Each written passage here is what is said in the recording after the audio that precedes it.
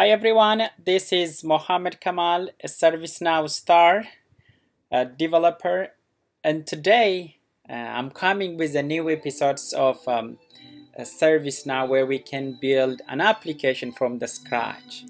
So today I'm gonna go through what are the topics or uh, different sections we're going through this journey. So the first thing we're going to start creating an applications, and I'll show you how to create an application.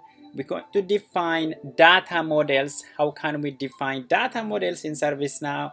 And we will also configure the user interface, making that data model good for the users, and we can configure. I'll show you how to configure the user interface, and also importing any data that you have, like any legacy data that you have, and making the form dynamic. All those are gonna be in section 1, episode 1, and then with the next episode we'll go through making that application to work. That means we can add like filters on it, filter navigation. We can add any response for the users, like if there is any invalid data request or request for an approval. All those kind of some other things also will be done in the next episode. In the third episode we will look making that the user experience to higher level by adding like some notifications,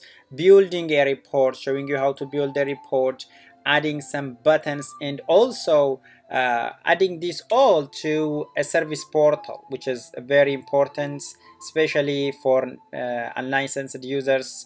We need to have we don't want people to go to the backend, so we want to keep them to the portal. So I'll show you how to develop a portal.